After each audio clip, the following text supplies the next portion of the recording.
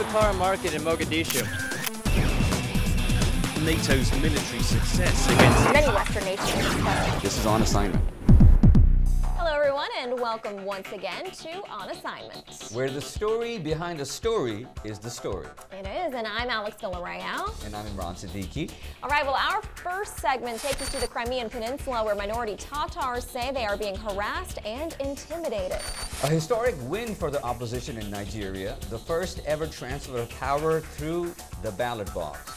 Later, we hit the road with some New York City cab drivers. And visit the real Skid Row in Los Angeles. Let's take you on assignment.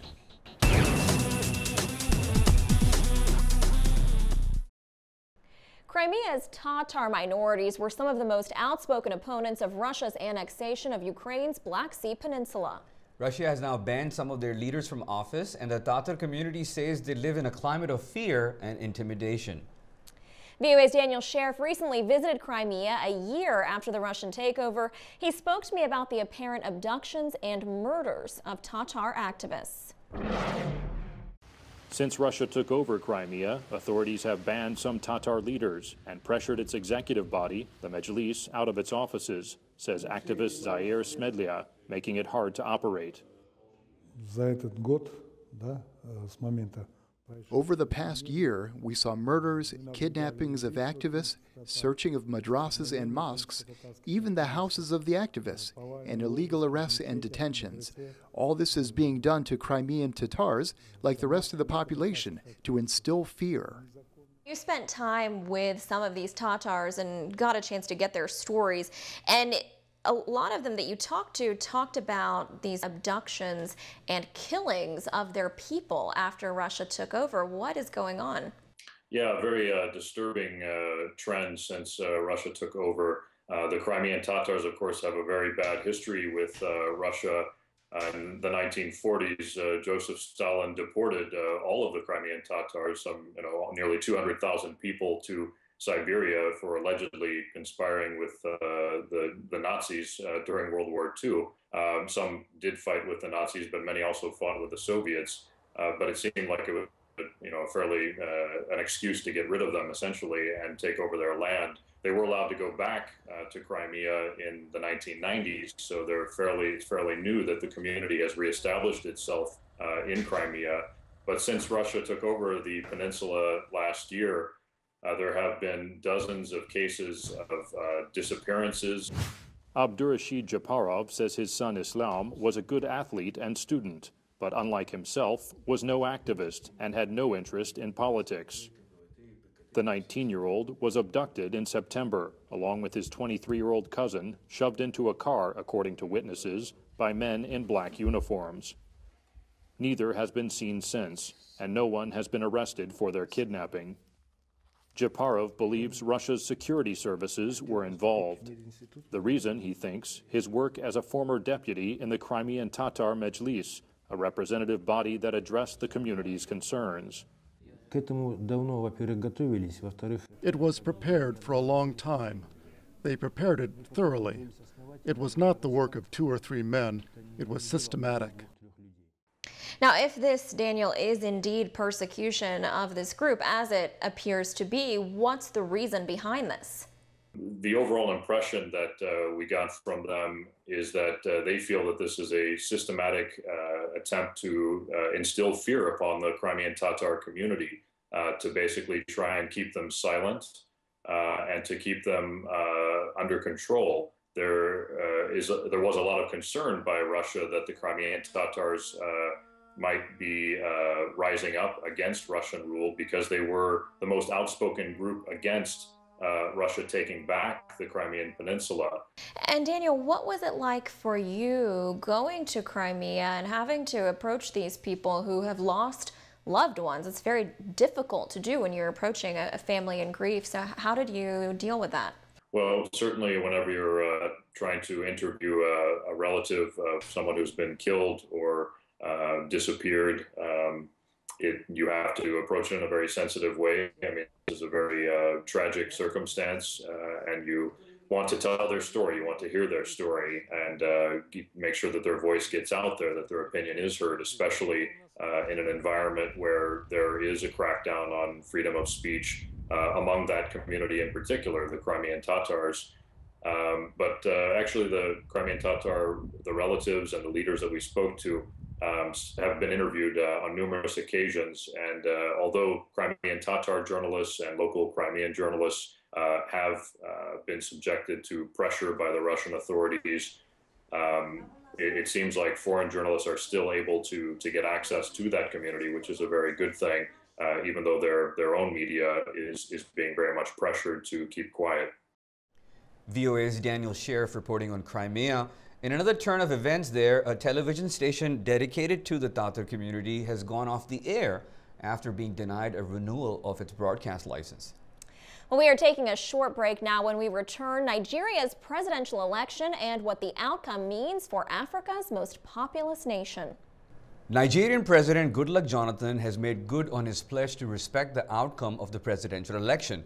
After his opponent, former military dictator Muhammadu Buhari, won, Mr. Jonathan conceded defeat. And to talk about this, joining me right now is Vincent Makori, host of VOA's Daily Africa 54 TV show. Thank you so much for joining me. It's a delight being here.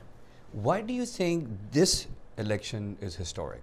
This election has been called historic because, first, it is the first time in Nigeria that the ruling party sitting president has been defeated by an opposition candidate.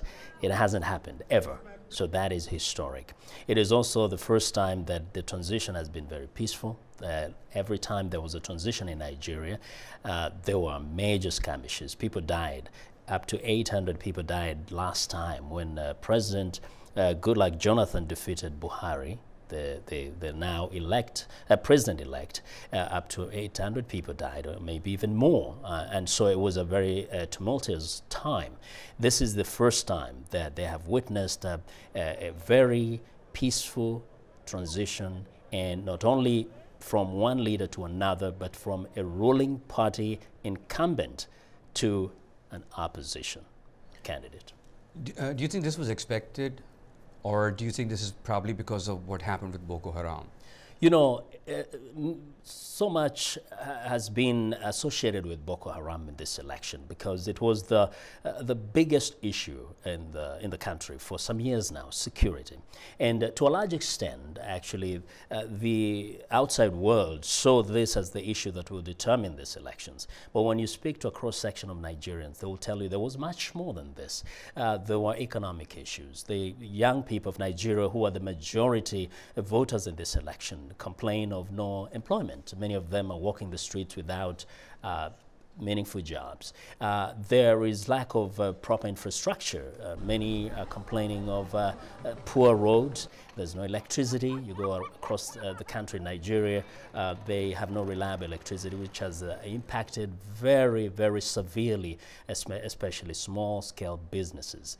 Corruption has been said to be rampant in the country. Even big businesses, investors from outside, some of them have just pulled out because of cases of corruption in the country. So there was much more, but of course, security issue became much bigger, and especially after those 200 girls who were taken by Boko Haram in the north, and that persistent attacks by Boko Haram, sustained attacks actually over the years, obviously it became the bigger issue in the country that really became a bigger conversation during the campaigns. Security was one of the top concerns. It was one of the top concerns, but there was much more than that.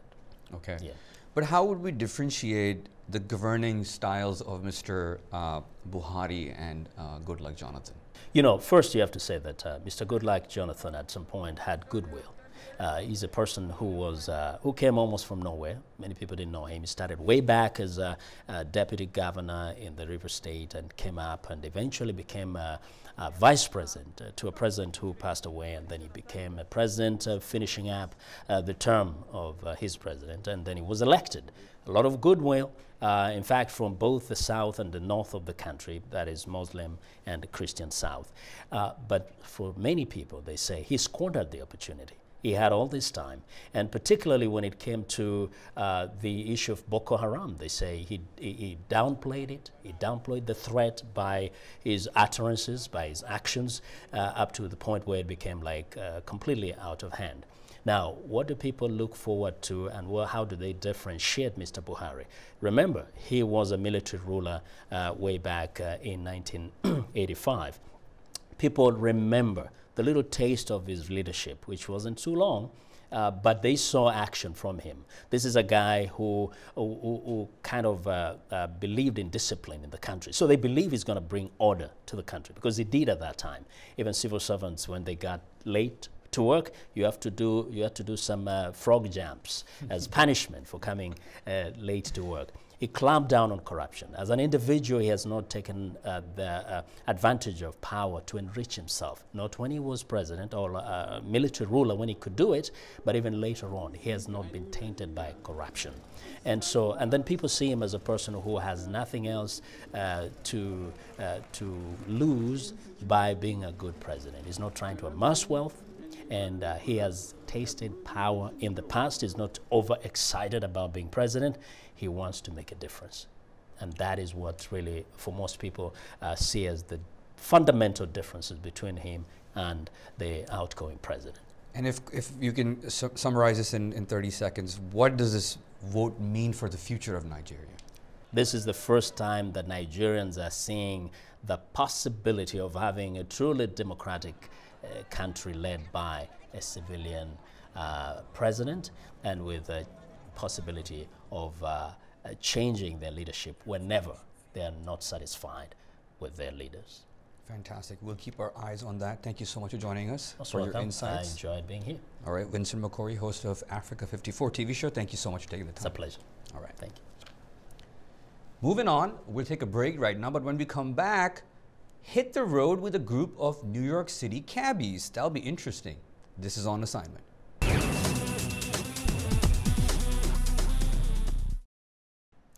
If you've been to New York, you probably rode in a yellow cab, and it's no secret, cabs are an essential part of life in the Big Apple. But, and Ron, we have a fun fact for everybody. Did you know that a typical New York City taxi travels enough kilometers a year to go around the world nearly 3 times? I had no idea about that, but I know how she got that, because VOA's Ramon Taylor talked to some of the people behind the wheel and found out what drives them to do it. He did, and the reasons, he tells me, are as diverse as the cabbies themselves. This kind of flexible for me to combine with my school. I need a space for my sons, for my family, you know. I do music, so this gives me the opportunity to move around. This is good for me and make good money. In a city where you have 50,000 yellow cabs on the road, only 6% of them come from the United States. So apart from that, 94% represent 175 different countries. This was an opportunity for them to be able to support their families, send their kids to good schools. A lot of them are family men. It can be dangerous, right, driving these cabs?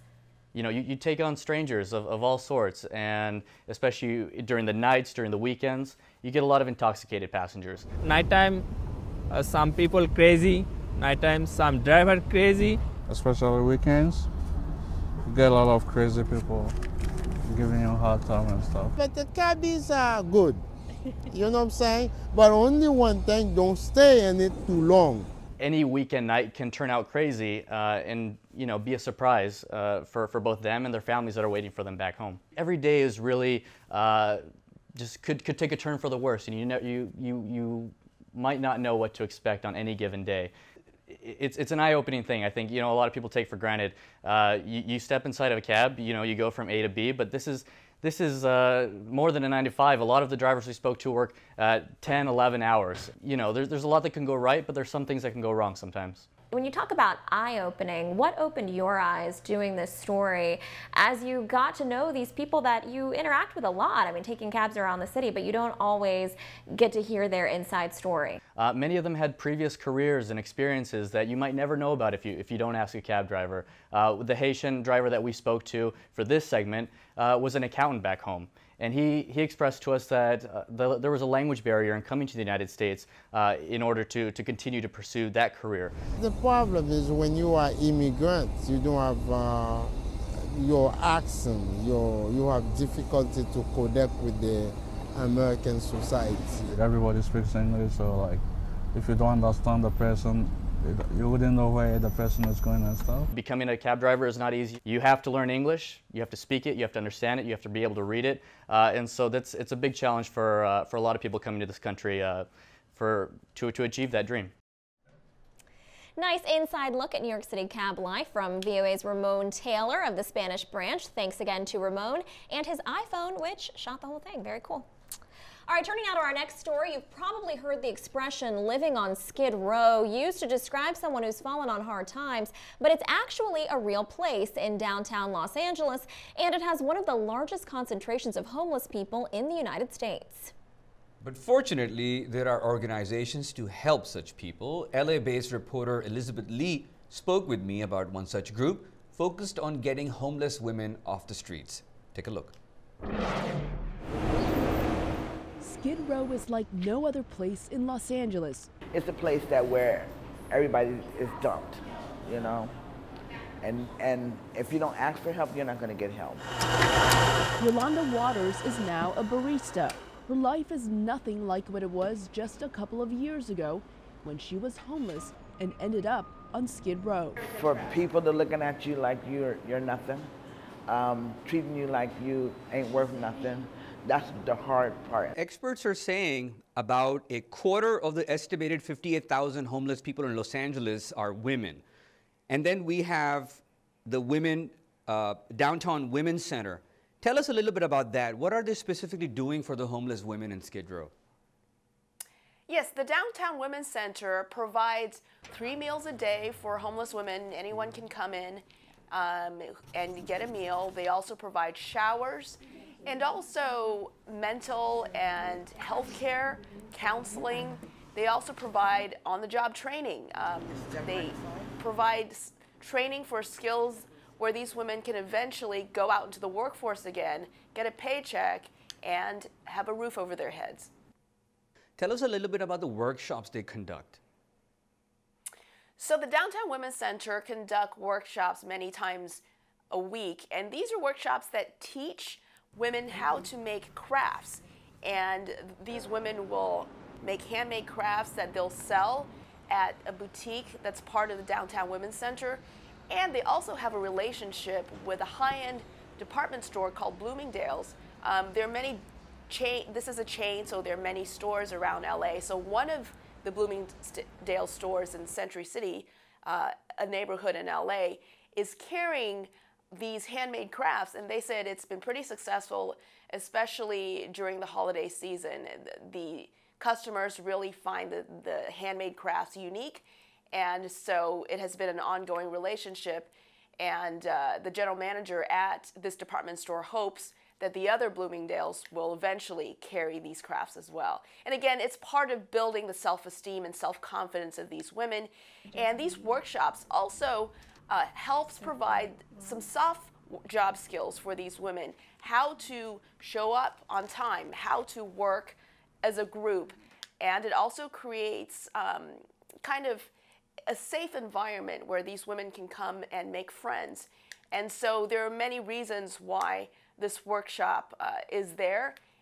The hope is to help these women kind of regain their confidence. It must be transformational for these people to be homeless and then, you know, to have your products at Bloomingdale's. This must be amazing for them. But tell us a little bit about how was your experience? How did you feel meeting these people and to be with Yolanda and to see her transformation? As far as how I feel, my emotions kind of went up and down, because at first, when I entered just the area called Skid Row, it is quite a desperate situation. You just see these people on the streets, kind of, there's this hopeless feeling that's in the air. And the people at the Downtown Homeless Center talk about some of the reasons why women end up homeless, and a lot of them experience trauma such as domestic violence in the past. Some of them are struggling with mental illness. The cost of housing is very high in Los Angeles. That's another reason why people end up homeless, especially those who are already at around the poverty level. So these are all some of the factors that women deal with as they, when they're on the streets. So it is kind of a grim kind of, these are some grim facts, but to be able to see a woman like Yolanda Waters be able to kind of overcome some of the odds that were against her, and to be able to have a job, have an income, and have an apartment is really hopeful. It is a hopeful message that there are organizations out there to help these women, and the hope is that these women will find their way to a place like Downtown Women's Center. And Alex, we know that homelessness is not just an issue here, but it is an issue around the world. Thank you to Elizabeth Lee for bringing this to our attention. Yes, thanks, Elizabeth. Well, we now head to the Middle East by way of Los Angeles, where the technology of today brings to life the ancient history found in the Dead Sea Scrolls. The manuscripts were uncovered in the mid-20th century and date back hundreds and hundreds of years. As VOA's Michael Sullivan reports, they are still yielding clues about life and religious beliefs in ancient Israel. The largest exhibit of its kind ever shown outside Israel can be seen at the California Science Center.